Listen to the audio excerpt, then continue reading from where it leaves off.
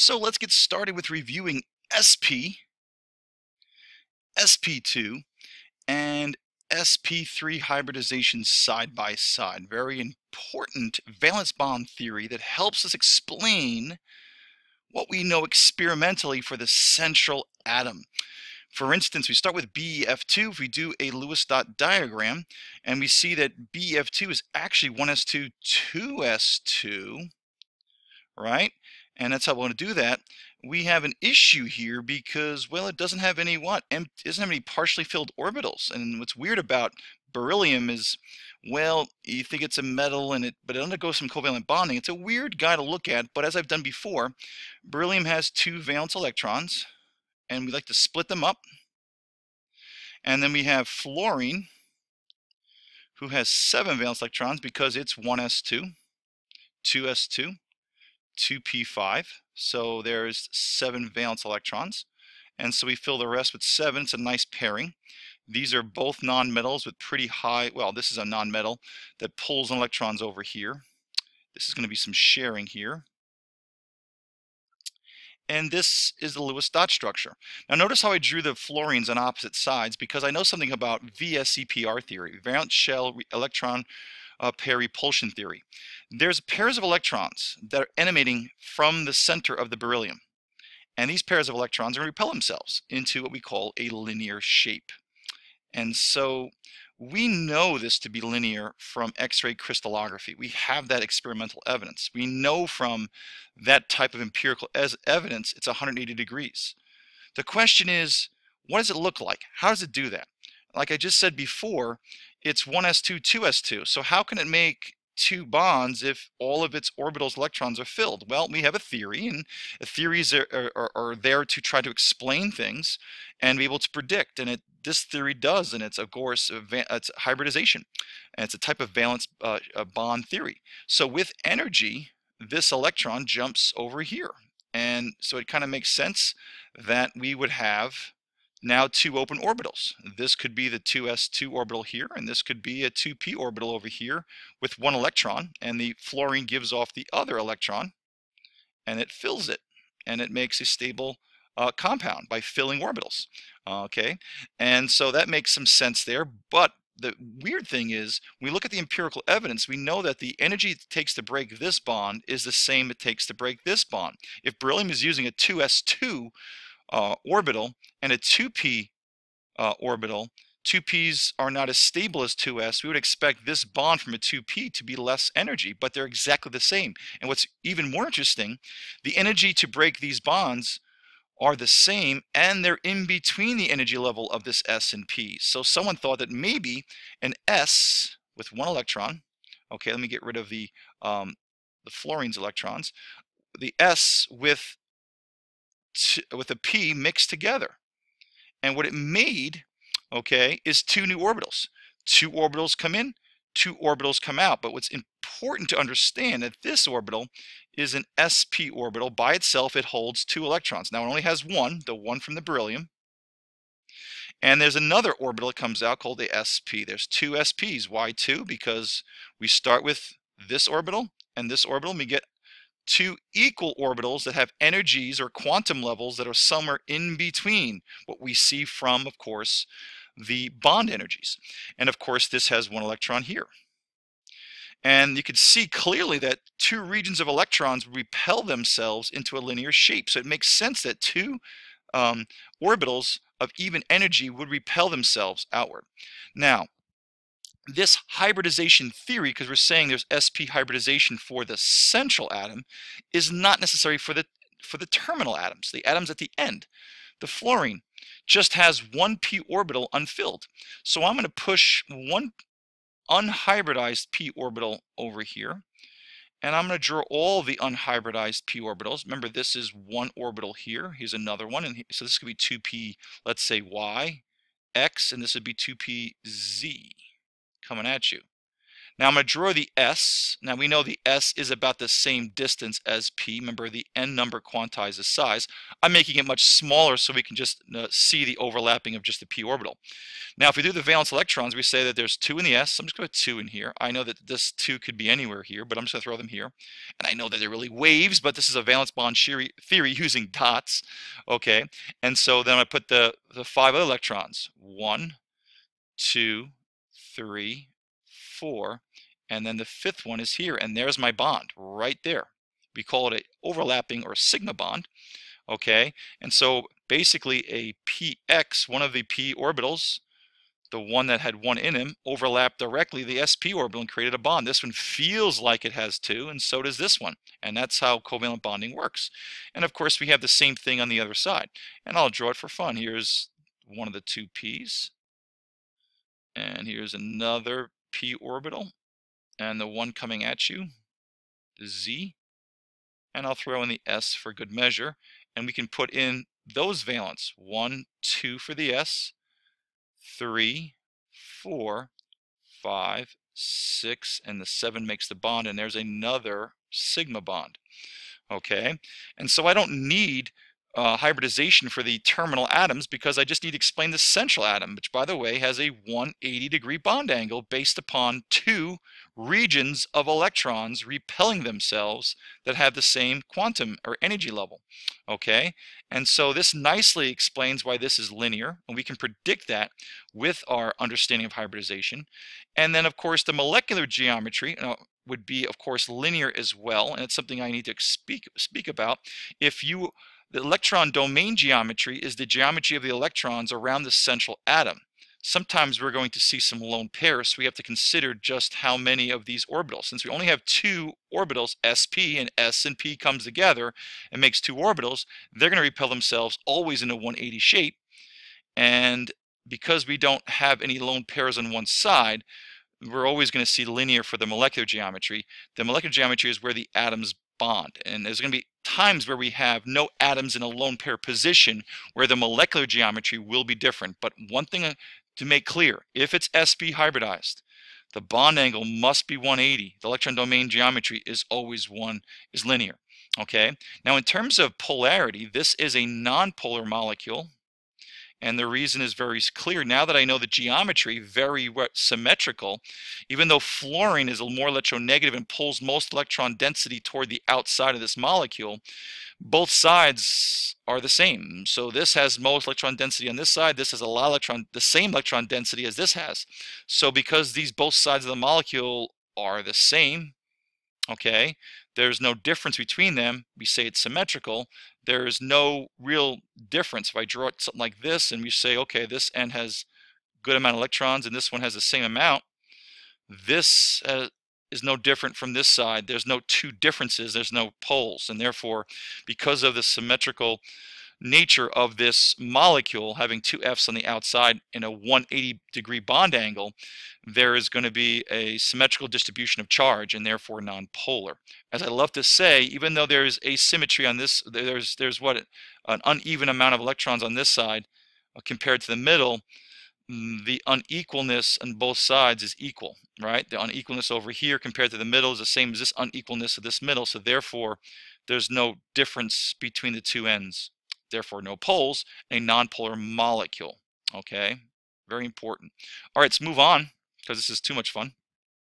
All right, and again, what's really important about this theory is that we can use the hybridization theory to explain, okay, a lot of properties just putting dots on a piece of paper. So BH3, let's start with some dots. We have boron, and boron is 1s2, 2s2, 2p1. Actually, it exists like this. Okay, so this one isn't here. And if you can see, when we do the dots, I'm going to say, well, there's 3 valence electrons. There's 2 in the S and 1 in the P, and I'm going to separate these dots by a third. And I do that because I know that what?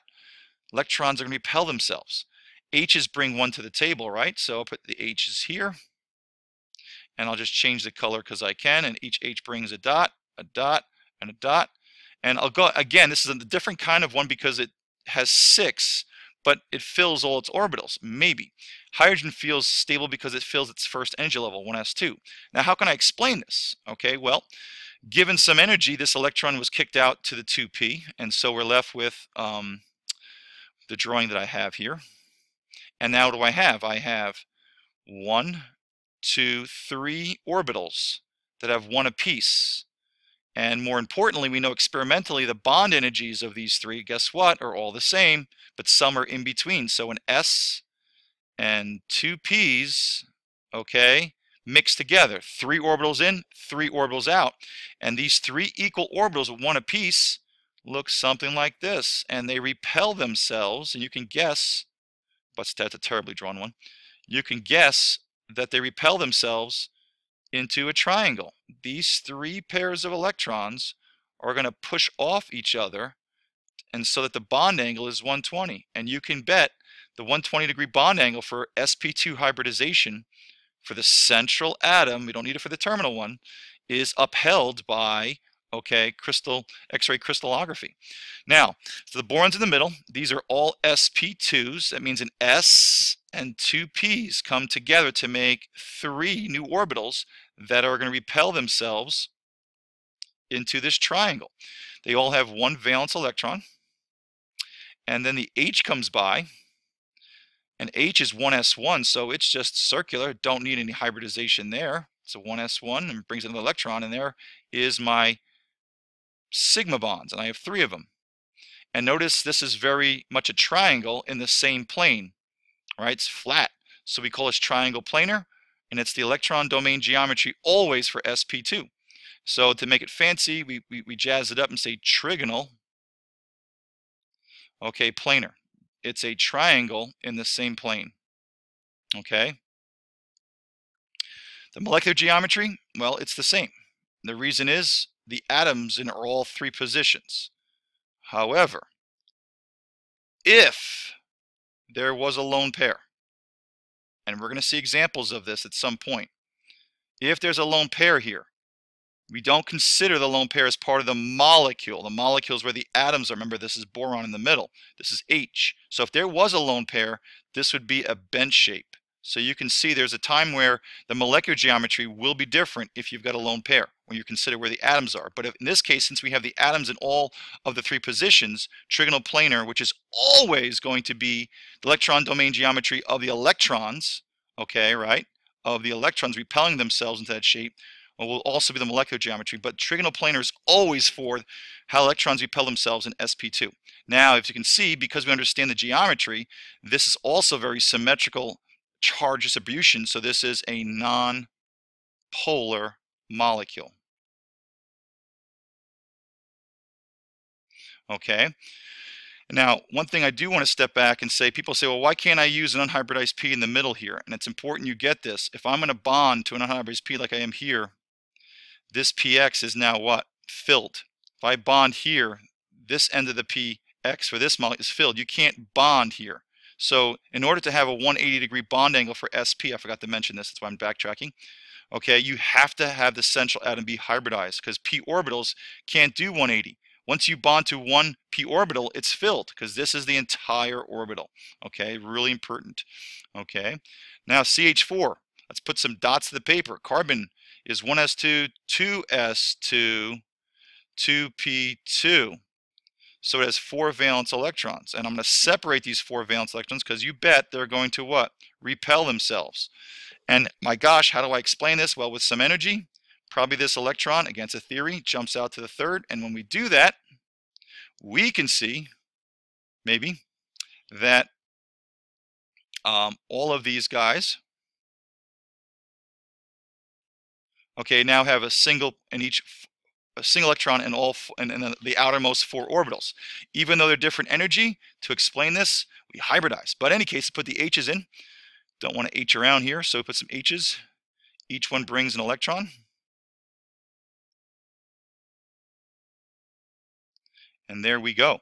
And that's our Lewis dot diagram. In this case, by sharing 4 electrons from each from one hydrogen, we fill the entire orbitals that are available. And that's something we were doing for what? All of them. There's a stability when you fill all available orbitals. That's why filling the d orbitals is a stability issue too. Okay, so in this case, it not only fills its orbitals, it has the same configuration as a noble gas, so a very stable compound. And of course, you can see that it fulfills something called the octet rule, filling the S and the P. Carbon feels like 8 by sharing 1 from each of the 4. But let's draw this. How in the world did it get 4 equal shapes repelling each other? And of course, when we break the bonds, like I said before, the energy level is something in between an S and the P. So it must have been an S and 3 P's. Hey, that's why we have a 3 there, hybridizing. And they're going to have 4 different orbitals. Each one's an sp3. And this is an sp3. And they're going to repel in all 4 directions. Now, it's hard to see this structure. I talk about this in class. But we'll draw it like planar first. It's not planar. Okay, if you think of the planar molecule looking down it and I put an orbital on top, it's going to push all these guys down, and that's what we call tetrahedral. Tetra for 4, so tetrahedral. Okay, tetra, well, that's spelled hedral. Okay, and that's always the electron domain geometry. Put in the 4 valence electrons. I know I used blue before, so, and then of course bring in the H's, which are of course 1s1, so they're spherical. L equals what? 0. All right, so there you go, and there's the shape. And of course I have what? 4 overlapping bonds. And the bond angle is something you really can't calculate. It's going to be lower than 120 because you're adding another lobe of electrons. It's 109.5, a very famous bond angle for sp3 type hybrids. Okay, and how do I know it's sp3? How do I go from the dots to know it's hybridized sp3? Party people, once you do your Lewis dot diagram, count the regions of electrons. I count 1, 2, 3, 4. If I have 4 regions of electrons, my friends, I must have 4 equal orbitals. And they're going to repel themselves by VSEPR theory into the tetrahedral shape.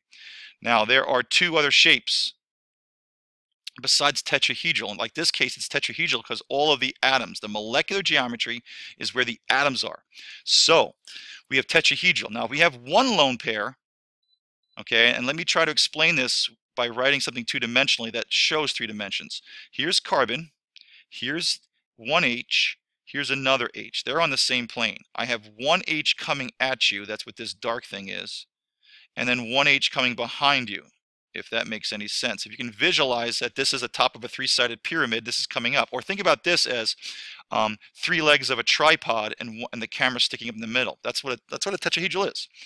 So if I have a lone pair, okay, let's make this the lone pair, okay?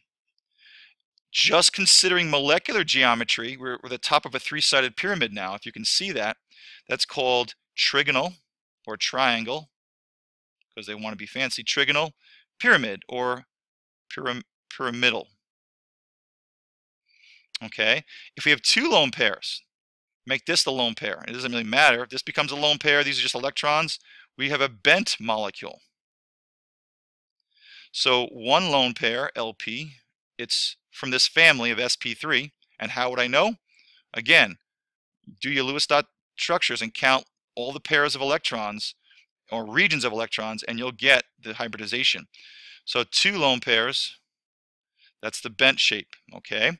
And of course, because of its symmetry as a tetrahedral, all these being the same, this is a nonpolar molecule. Now, party people, something you should know, carbon and hydrogen have about the same electronegativity. So they share electrons down the middle. So there's never going to be a case where carbon-hydrogen bonds are ever polar. So what that means is no matter what shape we have, generally speaking, this hydrocarbons are always nonpolar. Okay, and that's the skill. And let's try to apply that skill now to the second piece. All right, let's put dots on a piece of paper and see if we can answer some of these things here. And let me try to move this over a little bit. Okay. So I have H2S. All right. I know hydrogen has 1 electron to fill its 1s1, so it's going to be terminal. So that tells me sulfur is in the middle. Now, I don't know what this is going to look like, so I start with an S, and I put the valence electrons. Okay. I know that it's 3s2, the outermost shell, 3p4. It's underneath oxygen. So there's 6 valence electrons. So I'm going to put them out there. Okay. And so I go, I don't know, 1, 2, 3, 4, 5, 6. I kept one out because I know that hydrogen is going to come by and donate 1. This is hydrogen sulfide.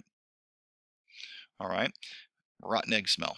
Now, this works because sulfur now feels like it has 8. It fills its, what, P's up. It fills up the S and P. It's a stability zone. And sulfur feels like it has 8. Each hydrogen feels like. Now, how do I figure out hybridization? Well, my friend, in chemistry, okay, what we do is count the areas of electrons. So I'm going to do that. And if I count the areas of electrons, I count 1, 2, 3, 4. Hello, that means an S and 3 P's came together. It's sp3. So I'm going to draw the orbital notation.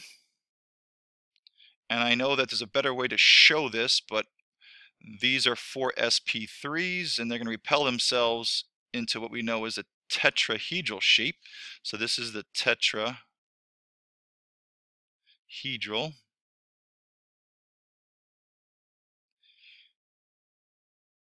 Okay, and these are all sp3, and they have 1 valence. Well, let's see here. We have 1 here. Let's put the dots here. That was black, right? So we have 1 dot for the S here, another 1 here, and then we have what? 2 lone pairs. Lone pairs coming into play here. Okay, and so we have an H, which is 1s1. Got my sigma bond here, and each H brings an electron to the table, and that's what we have here.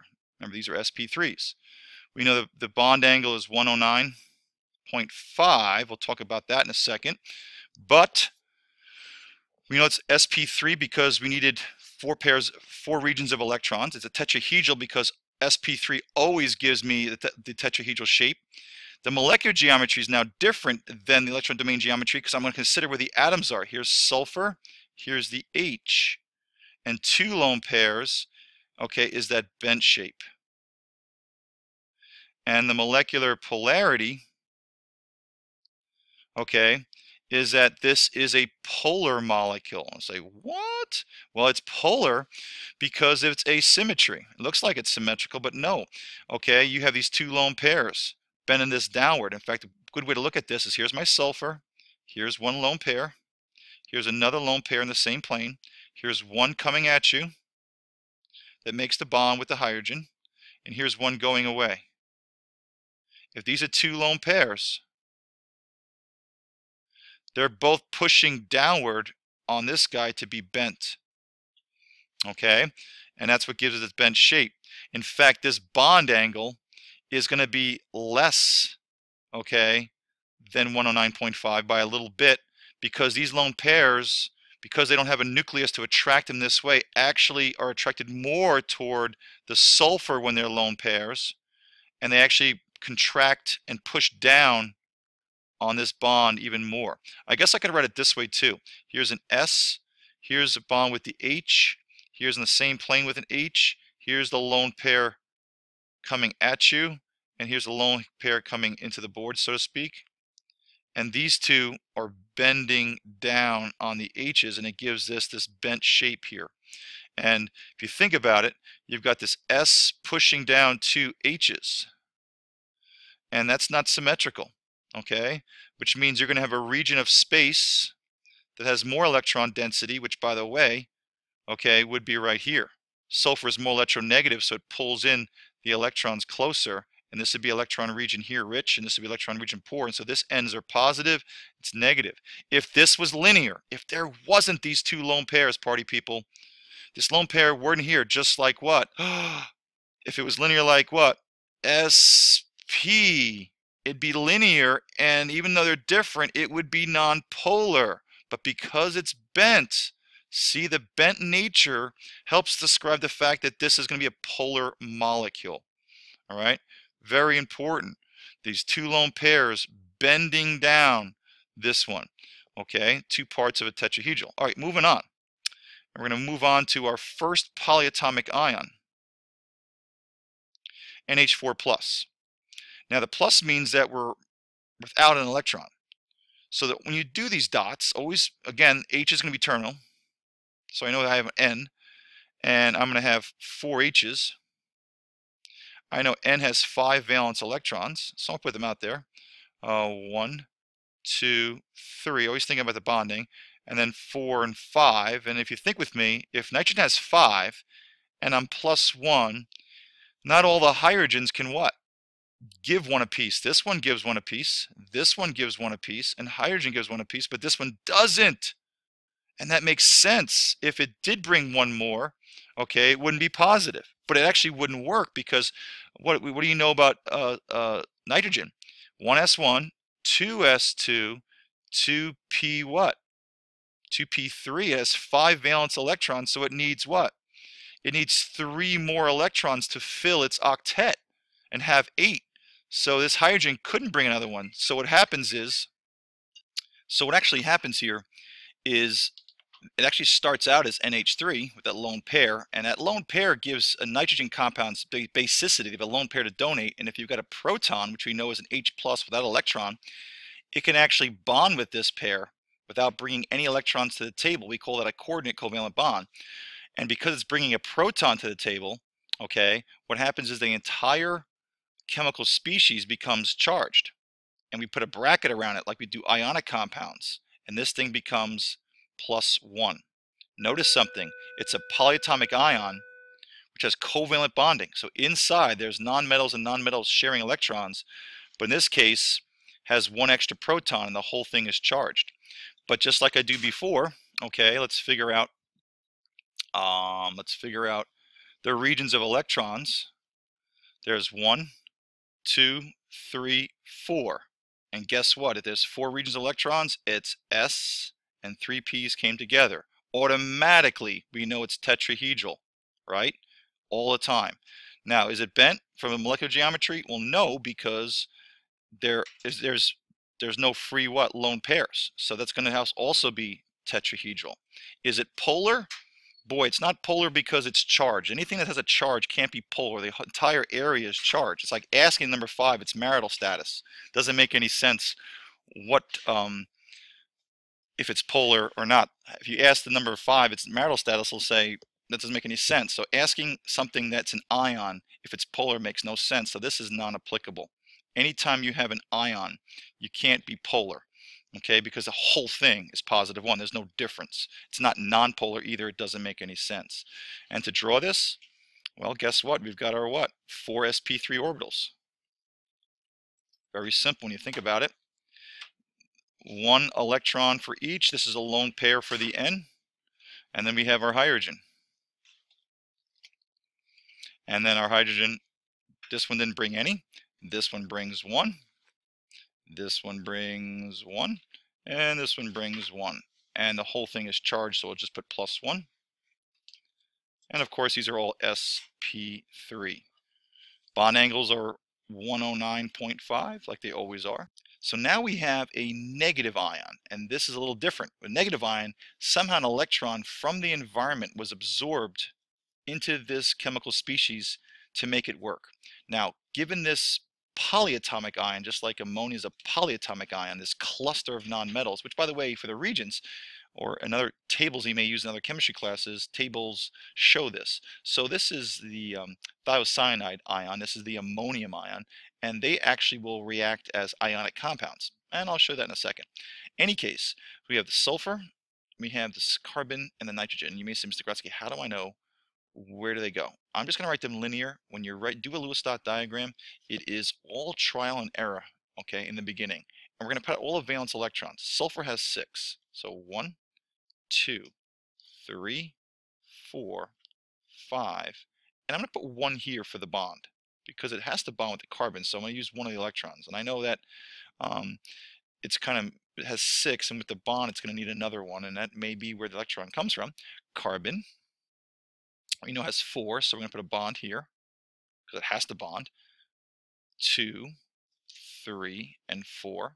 And then nitrogen has the 5. There's my lone pair. 1, 2, 3, 4, and I start with a bond. I was right. It was James Bond. I was just checking Bond. Sorry, couldn't help myself. Any case, so no more Sean. That's right. I don't understand this.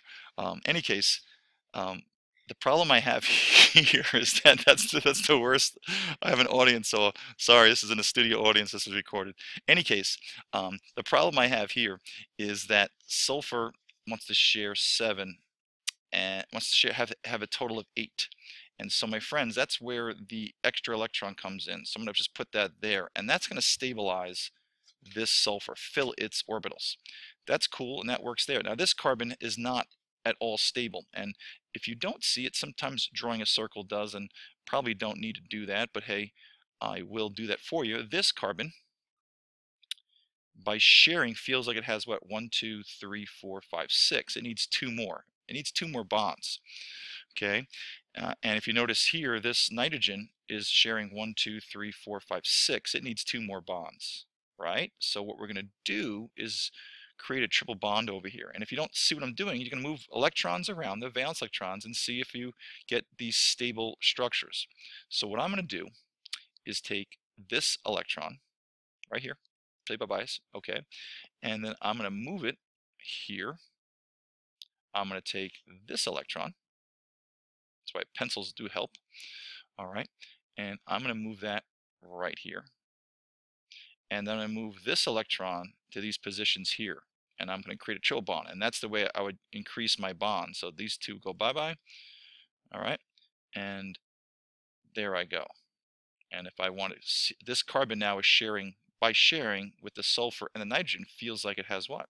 8, 2, 4, 6, 8. So you can see right there, it feels like it's sharing 8. Nitrogen feels like it's sharing 8 as well. And sulfur feels like it's sharing 8, but that's only when it what? Took an electron in from its environment. And that's why it's -1. And notice I kept it linear, and it was just a guess. Okay, it may not work that way, but because there's no lone pairs of electrons above and below the carbon, I know this is linear. And if I know it's linear, I'm screaming from the top of the hills, this must be what hybridization. sp is always what? Linear. Why? Because it's bonding in one region on one side and bonding to another. Well, Mr. Grodsky, I'm seeing 3 bonds here. Yes, but what you do in a scenario like this, count regions of electrons. Here's the first region, here's the second. I know there's multiple bonds here, but it's still the same region. So therefore, we have sp hybridization. Okay, and before I forget, as I probably will, we draw brackets around ions. So this bracket is -1, and therefore, it can't be polar or nonpolar. Again, if something is charged as an ion, asking if it's polar or nonpolar is like asking number 5 its marital status. Doesn't make any sense. It's non-applicable. Can't be polar or nonpolar. It's an ion. So let's draw the what? sp orbitals that have to be linear because there's nothing bending it down. There's only 2 regions of space. So here is, okay, 1 sp, and here's the other.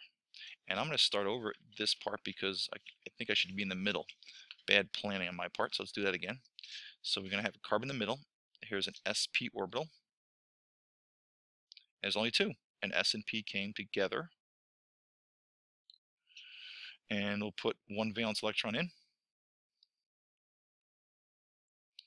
for each. Okay, remember it has 4. Okay, now we have the sulfur over here. It's ending, it's terminal. I don't really need hybridization to explain it, so I'm not going to. Okay, and so therefore I have a what? A p overlapping this.